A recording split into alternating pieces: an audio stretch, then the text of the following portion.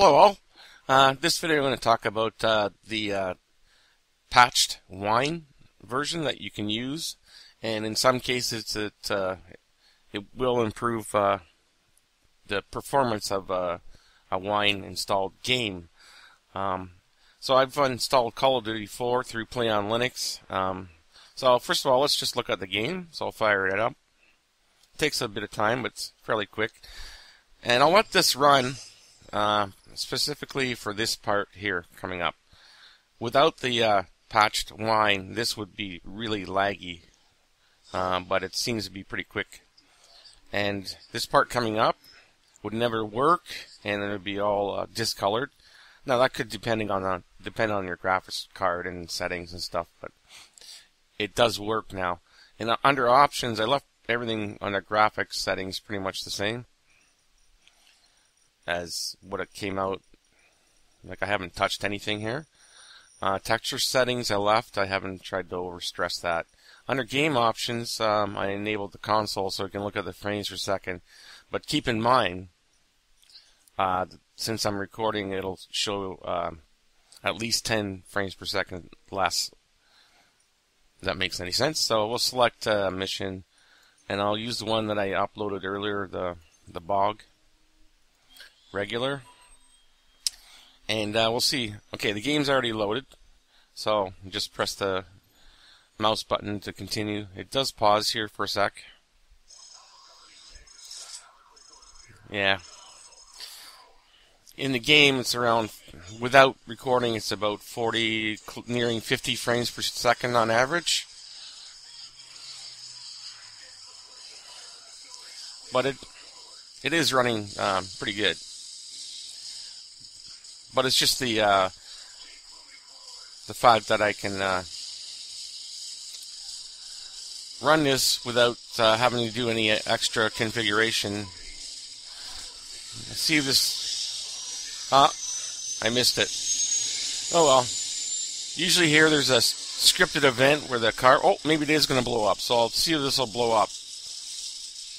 Looks like it's burning. Am I going to get it? There we go. Okay. Good enough. So it drops me back in.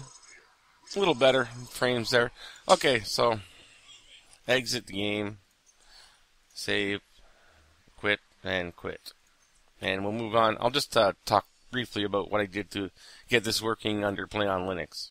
Okay, let's fire up Play on Linux. And you see here it's Call of Duty. So I just highlight that, and I'll go to the configure. Now the unfortunately, or maybe fortunately, I don't know, it's in the game list. So let me go back. If you go to install games and Call of Modern Warfare, Call of Duty 4. Use the latest 7. It says do not install DirectX, not 9, but I did anyway. The game doesn't work with the original single player exe executable. So I tried to install this, and it was asking only for the DVD-ROM, and I put that in, and it said it couldn't read it. And I also tried this under Ubuntu, and it still couldn't read the disk at all. So I had to manually take the CD contents, copy them over to a folder, and then install a non-listed program, and just let the install as default. And I did install DirectX 9 when it asked, and from there I proceeded to do some configuration as mentioned in many blogs, and especially the Arch Linux wiki. So the Wine version is 1.7.4-CSMT. I don't know. I'm not sure what CSMT. Anybody tell me? Community Service Management Team. I really don't know what that stands for. Other than that, it's a patched version of Wine that can enhance gameplay. All right, and I have no other Wine version installed. If you want to install this, okay, you click the plus sign. Give it some time. You see, it's an x86 game, 32-bit, so you install it under a 32-bit container, and you can see here that it's installed. And under display, they suggest you this setting, strict draw ordering. Make sure that's selected and disabled, as I have it here. Under miscellaneous, I'll put this in the description. I can put a link to the Arch Linux post, but it's you copy and paste it in here under the executable. And also, if you have to install it manually, make sure it's not just this, because you won't get this dialog. You have to make sure you select the shortcut. After I installed Call of Duty 4, I had to click Make New Shortcut for this virtual drive, give it a name, and then it'll throw it on the desktop as well.